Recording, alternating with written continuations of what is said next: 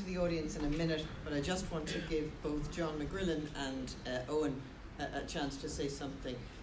John, the impact of Brexit on Northern Ireland, and perhaps the impact of an increasing perception in Britain of Northern Ireland once again as a problem.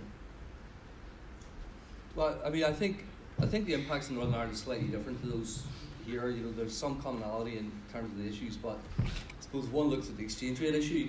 In many ways, that works to Northern Ireland's advantage. So, you know, since the Brexit referendum, visitor numbers, short-break visitor numbers from the Republic of Ireland have gone up by 83%. The numbers of people in Northern Ireland who are taking breaks at home have increased by 22%. So those numbers, which Noel had showed there, have probably changed slightly as a result of that. I think one of the biggest challenges facing us, and it was one that Owen picked up on earlier in terms of the availability of labour, and I think that issue becomes even greater for us because that drop in exchange rate means that the money that, you know, the Polish person or Lithuanian or Latvian was maybe sending home was worth 20% less, and therefore, you know, why would you stay? There's also the uncertainty around their future within Northern Ireland, and we've seen a flight of migrant labour, and you know, we've got almost full employment in Northern Ireland, and people like Corry sitting here opening new hotels find it extremely difficult to find labour, you know, to do that work, and you know, where Owen saw that as perhaps an advantage potentially of Brexit happening here, that's a significant disadvantage for us. To your point, then, I suppose my concern about all of this is that this is being, you know, perceived as the Irish problem or the Northern Irish problem or the Irish border problem, and therefore we are causing the UK all sorts of issues as it seeks to leave the European Union.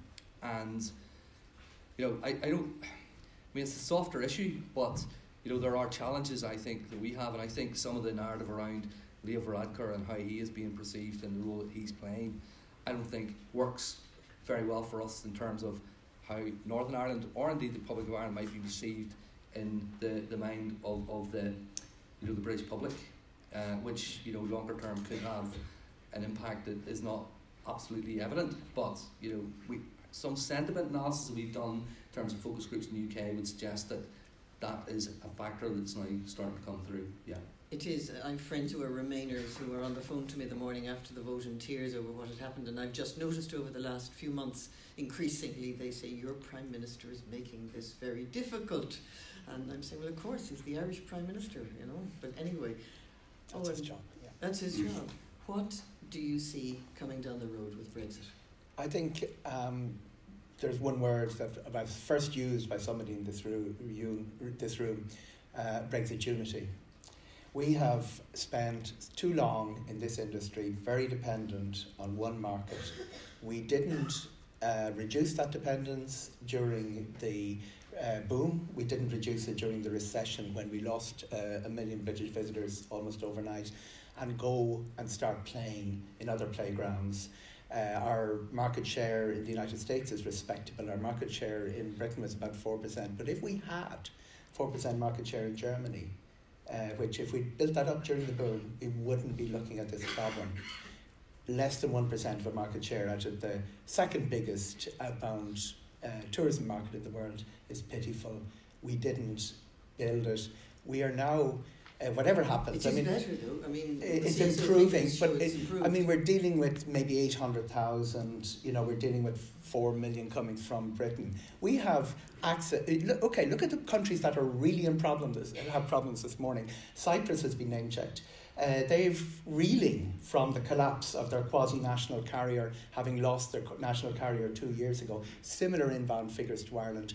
Iceland, the fastest growth probably this side of the equator, looking at big consolidation in their airline industry. We're 2 hours away from counting Britain at 3 of the top 5 outbound markets in the world, and we're 7 hours, maybe 5 hours with a good tailwind away from the second biggest outbound market, the third biggest outbound market in the world, since China's ahead.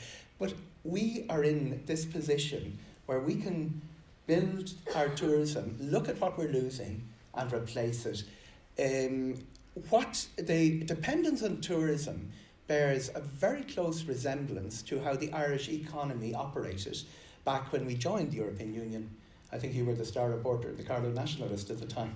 Indeed I was. But we were probably 65% of our exports to Britain. Now Britain pulling out, it's our third biggest export market. It's still significant, but not dominant. And in tourism, because we took easy options, we allowed it to become dominant. Now, it's not the fault of people in this room. The gatekeepers, largely the biggest gatekeeper in the country, the man with the harp on his tail who lives in Mullingar, he built up a lot of his business on UK Ireland, and he is now looking elsewhere because the aviation question is the big, it's the Airbus A380 in the room that Theresa May hasn't objected. It hasn't shown up in any of the, hasn't shown up in any of the major documents. And just to give the Ladybird introduction to what the aviation, I don't have the answer, but the theories of what's going to happen, articulated very forcefully by two Irishmen. Michael O'Leary says Air France and Lufthansa have such a small market share in Britain that it suits them to push the agenda of punishing the ordinary British voter by depriving them of their cheap flights to Spain. They have the ear of two very powerful players. Willie Walsh has the opposite approach. He's CEO of IAG, and he says that since Bermuda too would have been replaced by the EU Open Skies Agreement, 250 separate agreements have been signed up by the European Union for air access. He says that it's going to be a box-ticking exercise to replace all of those on March the 29th. But in the absence of any agreement, people, Michael O'Leary will say flights are coming to a halt, and he's known for being controversial. But Michael McGrillen, who is the chair of the Irish Aviation Authority, is not someone who goes around talking about charging for the lose. He told the Oireachtas Committee that's exactly what's going to happen unless we have an agreement. So while the aviators are looking at that sort of scenario, they're going to be looking at other options. That is the Brexit unity. Irish tourism could suddenly find themselves, instead of having this big British market dropped from them, the gatekeepers offering new opportunities, and anything that moves our horrendous dependence on the British market away. It's burdensome for our industry when something happens like the outbreak of the Troubles in '68 or foot and mouth. That burden could be removed by Brexit. Short-term pain, long-term gain. So we should stop whinging? I think there's a lot of whinging going on in the loudest, noisiest industries, and the agri-food industry is, which is 41% dependent. It's not ideal. It's something that was not our decision, but now it's happened. Deal with it like everybody who has to have a sudden shock through the industry. An example, a tourism example, would be when Turkey shot down a Russian aircraft, and suddenly 28% of their inbound market was turned off like a tap. Would you deal with it creatively? You deal with it resourcefully. The tourism industry in Ireland, back to the days of Brendan O'Regan and all those great innovators, has a history of creative and resourceful responses. And it's not like we're in a position where we're not capable of dealing with it. We have three of the most powerful outbound, big spending markets in the world within easy reach. And as we'll hear from James later on, we have direct flights to China and 41% growth out of the market that everybody's watching as the saviour of international tourism. Paul's figures were very impressive early on, 6-7%, but that's only in line with the global average. We should do our utmost to stay in line with that global average, and that means replacing those Brexit visitors, those British visitors. Okay, so no direct benefits from Brexit, but lots of opportunities. Some direct benefits. Yeah. One of the direct benefits is that it's quite interesting that the other big European markets, Noel itemised some of them. Spain is down this year out of Britain. The currency shock is actually affecting all of that European, and we have got, while we're going to be part of Europe, we're sharing that shock and the British visitor is got a huge amount of access to it. People tend to think of London and what you do. If you're in Leeds, Bradford, if you're in Newcastle, if you're in Durham, if you're in Newquay and Cornwall, your access routes out for holidays aren't enormous. We have a huge ferry capacity across to Britain. So we are in a position, even in a shrinking British outbound market, where they're looking at raised prices right across Europe as well. We are in a position to still compete. Still in the regions and in the seasons especially, because a lot of what would happen in Leitrim, Longford would be coach tours from Britain out of season, because they don't have a hell of a lot of money to spend, but this is an English speaking friendly place where they can have a few drinks and have a few songs, roll out the barrel, whatever, and all of that is there for them, and it will continue to be there for them at a slightly larger more price. And a very big Irish diaspora. A very big Irish diaspora. Okay. Now, have we any questions? Because I know this must affect practically everybody in the audience who is involved in the tourism industry. Any questions for our panel on Brexit or any aspect of Brexit? Yeah? Can we get a microphone here? Would you mind keeping your hand up just so the microphone will get to you? Eoghan Travers from the AIB advisory side.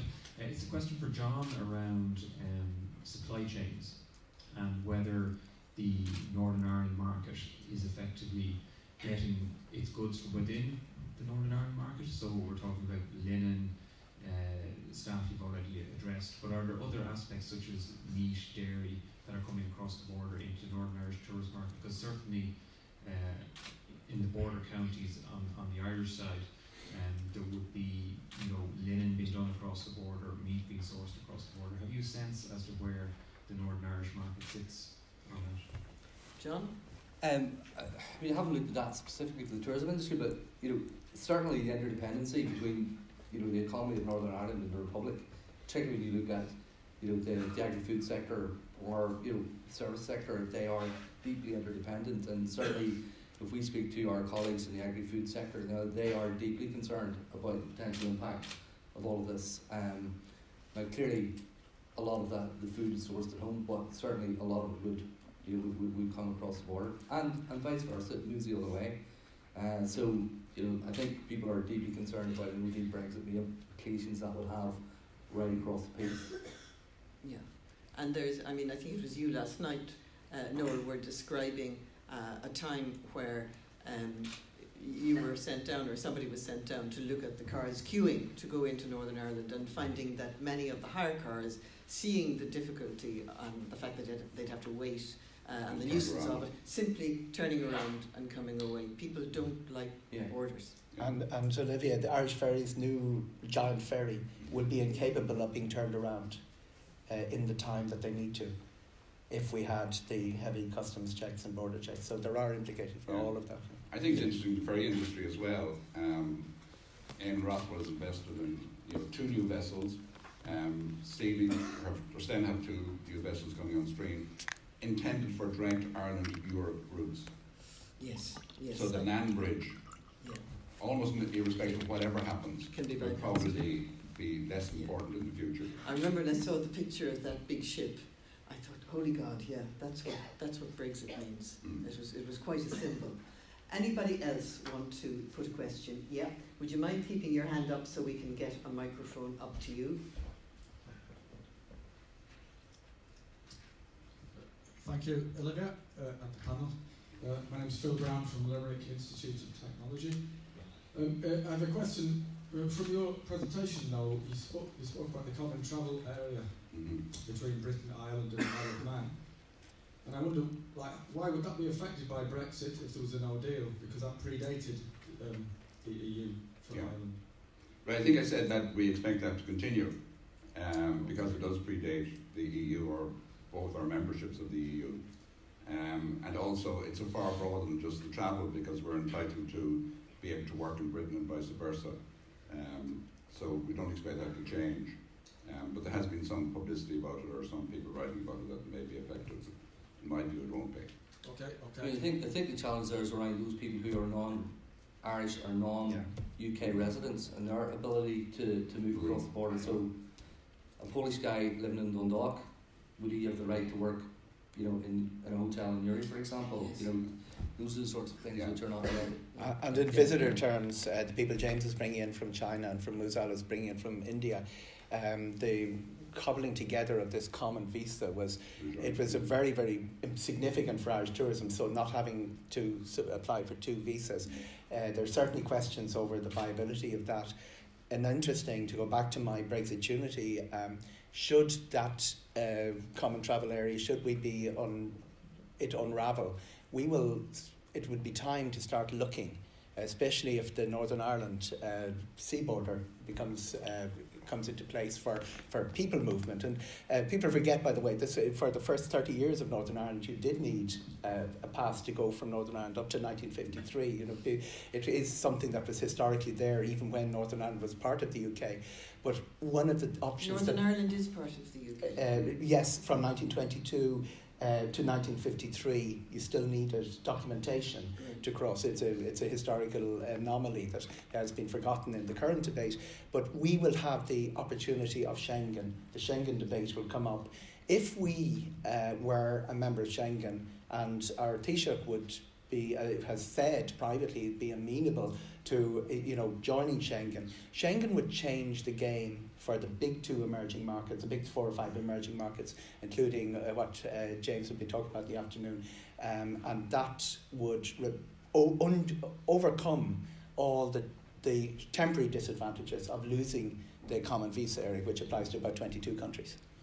I think to your point that one of the fears was that people can move freely, as John said, non-residents of Britain or non-residents of Ireland could be used as a backdoor for immigration into the UK.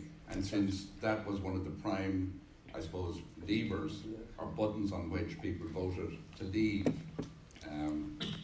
that will come under scrutiny. But I don't think it's going to happen. Okay. Owen, you wanted to... Just a quick one, Olivia, and it's one of Noel's last points about the sort of Brexit supports for industry, and Owen number 2 there mentioned about market diversification and getting on with it and growing our share of the German market or the US market or whatever. But if you're a small tourism business, say a small tourist attraction or a small accommodation provider, and you have a heavy dependency on the British market, it's quite intimidating to have to go into, say, the German market or the US market and try and drum up business. It's very costly. And remember, a lot of these SMEs have very small margins and very finite marketing budgets. So it seems to me very sensible and strategic for a financial aid package to be offered to tourism SMEs to help them, if you like, market diversify away from Britain. So, for example, if you wanted to go to the States to a trade show, there should be a grant you should be able to avail of so that your flight costs and your registration and your hotel accommodation and so on is at least partly covered. And Noel made a very good point that the food industry has this already, or be a handout grants. Enterprise Ireland have a €5,000 grant, cash grant, for any business that is looking for support and help to diversify away from Britain. And tourism doesn't have that at all at the moment. And the one good thing about the VAT rate increase in the budget was that tourism got a few extra pennies in the budget. So there's about €35 million extra in the tourism agency kitty for 2019. And it would be great, I think, for the tourism industry if some of that could come back in terms of a financial aid package to allow businesses to mitigate against Brexit. Tourism looking for grants to diversify markets. Owen, what do you think of that? Marketing is all very well, it creates the appetite for it, but what really drives tourism in Ireland and in the world is access and beds. And if we have our beds in place and we have our access in place, if you don't have them in place, no matter what marketing you do, there's an unquantifiable thing of putting that image in people's heads, which Fáilte Ireland achieved with the Wild Atlantic Way, and that creates the appetite. But when people start Googling, it's the fare that decide and the number of stops they have on the way. And we've made great progress in access, and it's left us in a better position to cope with Brexit than would otherwise be the case. And that's where our energy should be put. But you were talking earlier about the fact that we had the opportunity to work much harder at diversification, and we didn't. We took the easy part. Yeah. So was that when state aid should have been put into diversification? Certainly, the big marketing strategy, Tourism Ireland's budget has been just reduced. Even at boom times, there wasn't that. The vision was probably there, but it wasn't being translated into marketing spend. Okay. Olivia? There was, yes, Margaret, and somebody after you then to come in above. Yep. It's not a question for the panel, but I thought a view from a hotelier would be interesting. And we have Howard Hastings here, probably the person who's the last person to open a new hotel on this island. And it might be interesting to hear from Howard whether or not he's looking at new markets or where he's going to fill all those hotels in Northern Ireland. Are you going to give him your mic? Yep. Thanks, Margaret. Howard. Thank you very much. I suppose at the very early stages of the Brexit debate, I was struck by the economist who said that no matter what the outcome of the vote, business will get over it, business always will. And so whilst we talk in slightly apocalyptic terms about what some of the outcomes might be, I don't doubt the resilience of the tourism economy north and south to do what they have to do to find new markets. It's still desperately unclear as to what the outworkings of the Brexit vote will be. That's the first time I've heard about things like linen supplies, and yes, all our bed linens are laundered in the south. Is that an issue coming for us or not? We talked about foodstuffs and other things.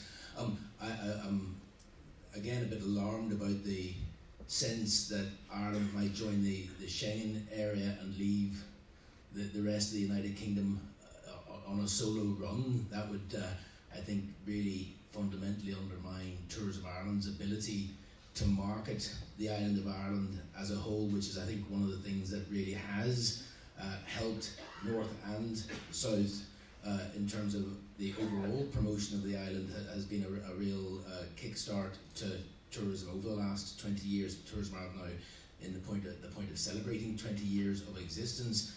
I'd like to think that politicians in the south would see that as a very retrograde step in terms of cooperation, either north and south or east and west in a post-Brexit scenario.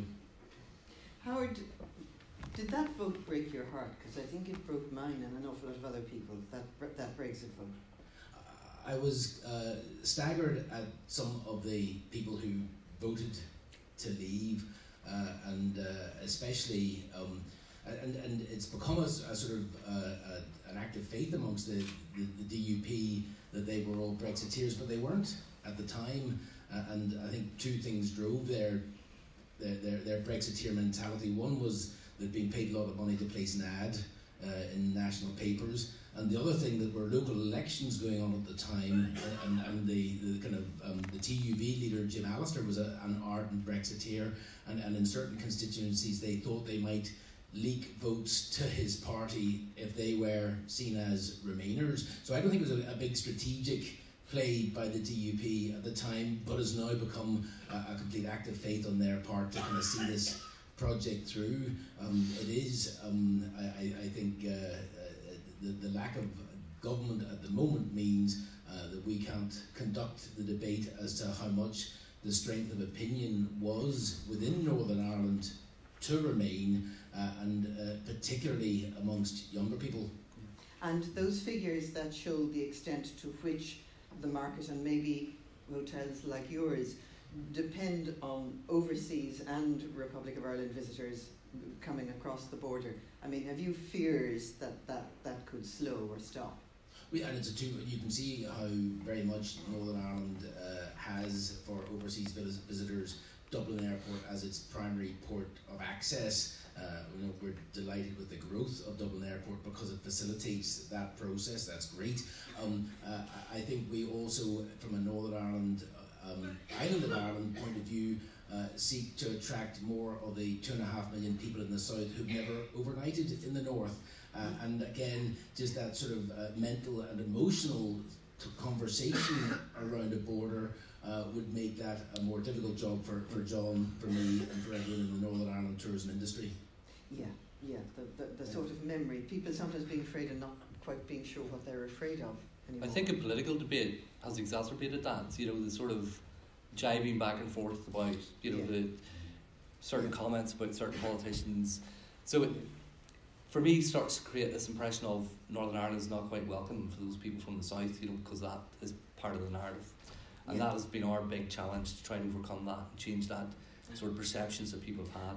Yeah. And we were moving in the right direction, and my fear is that will start to, once again, become part of the narrative that makes the job that we do that much more difficult. And you would have thought that lesson had been learned. I remember, the megaphone diplomacy across the Irish Sea between Ted Heath and Jack Lynch back then. I'm one of the few people who remembers Jack Lynch. Yeah. But we thought we'd learned that lesson, because certainly Heath and Lynch learned it, and very quickly started to have meetings where they decided we'll talk in private rather than megaphones across the Irish Sea. And here we are again. But if we look back a couple of years ago, when Arlene Foster was the Minister for Tourism and Leo Varadkar was the Minister for Tourism down here, they had a fantastic relationship.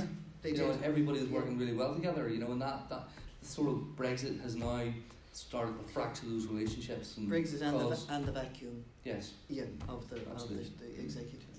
There's a man been waiting patiently at the very back who wanted to come in. If we could just get a microphone to him. And is there anybody else who would like to make a comment while we're at it? It's Councillor Jim Gildee from the Down County Council. And I'd just like to ask the panel if they think that Brexit is going to have a bigger impact on tourism in the greater Dublin area than in, for example, where we are today. And if so, is there anything we can do in the short term to mitigate against that shock? How is Dunleary, Noel, going to be affected by Brexit? The Royal Borough. I live there. I don't live there. There's no doubt, the short break, or the city break to Dublin, or the greater Dublin area, is an important component of the industry demand for Dublin and surroundings. And that's a bit vulnerable at the moment because of the currency thing. It's really value, it's really whatever proposition you can put into that marketplace. But I thought it was interesting, and Tim can correct me if I'm wrong, but from memory, there was a survey last year, I think, about the impact of Brexit on hotel demand and so forth. And probably the people that were least worried, relatively speaking, were the Dublin hotels, because they were satisfied that they could get an alternative source of business. So it wasn't going to leave a hole, in their demand profile. And that's probably true. Now, obviously, it was exacerbated by the fact that there was a shortage of supply in Dublin, so it was relatively easy to fill that space that the Brits pulled out. But I think it's the proposition you put into the marketplace. As Eoghan said, there's plenty of access from 24 different airports in Britain, maybe to focus on a particular catchment area, maybe to not just say, we're going into the British market. I think that in marketing terms, cities are critically important. So if you target Leeds, Bradford, or you target Edinburgh, or you target Manchester, or whatever. So more focused, I would say, marketing, rather than just putting it out there saying, come to Dunleary or come to Greater Dublin area and have it in national press or something. I think it's the focus on where you've got good air links, good sea access. You can drive from Manchester to Holyhead in 2 hours or less. That's, I think, what needs to be done. And Dunleary has a real story to tell in terms of British-Irish relations. They, the numbers of people from the British forces, as you would well know, who lived there, retirees from parts of the Empire who came and lived there. There's a reason why it was called the Royal Borough. So it would have struck me that in terms of the immediate British market, with all the links there and everything, it should have its own story to tell. It could do with a few more hotels, though, couldn't it? There are very few hotels in Dunleary, which always surprises me. Have we any more comments from the floor? We're coming towards the end. I don't see any hands up. So I'll just go to you, Eoghan, on this question, and I think it's something Noel raised, a very interesting point. The lack of competitiveness. If we down here are ruled by EU requirements, say, as you pointed out, for drivers and the length of time they can work in any day, and we end up with Northern Ireland drivers being able to operate more competitively down here because they are not ruled by that, are there a number of competitiveness issues that are going to arise for us? They're already there, Olivia. There are issues with tour guides. There was somebody from the tour guides earlier on picking up at Belfast airports their Department of Environment, Northern Ireland, nothing to do with tourism, regulations on the use of vehicles, and picking them up and acting as a tour guide if you're based in the 26 counties, whereas the those based in the 6 counties can operate out of Dublin Airport. They're all like they're 15 or 20, maybe lots of little regulatory differences that arise as annoyances that stop small business operators, stand in their way, bureaucratic requirements. Noel's point is these could possibly increase, and it's quite likely they'd increase rather than diminish.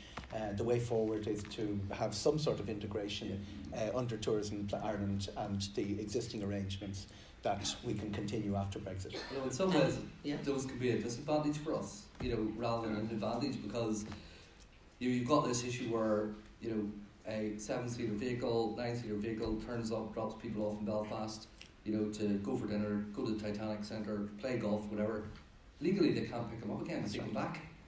So, you've got people then being trailed through the courts because they're operating as a taxi without a taxi licence, and as a result of that, then people say, well, you know what, I'll not bother. There are half a dozen Irish tour guides due court appearances under this. That's just one instance of it, all lot of. A last point to you, John.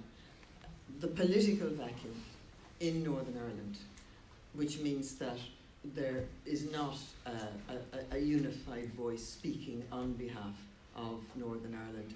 How big a weakness is that from your point of view? I suppose generally, certainly in the Brexit debate, it's hard to say. There's no one there speaking and making the point that the majority of people in Northern Ireland voted through Remain, and industry has tried to get its voice heard and has had to do that through the CBI in the UK. So there's no counterbalance to the what's happening between the relationship between the DUP and the Conservatives.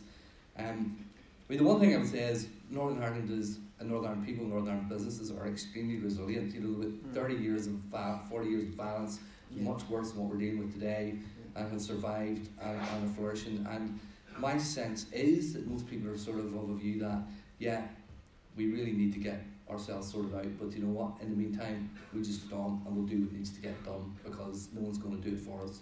Okay, and on that note, John, thank you very much. Thank you. Thanks to Noel, thanks to Eoghan. We want you all back here, and by the way,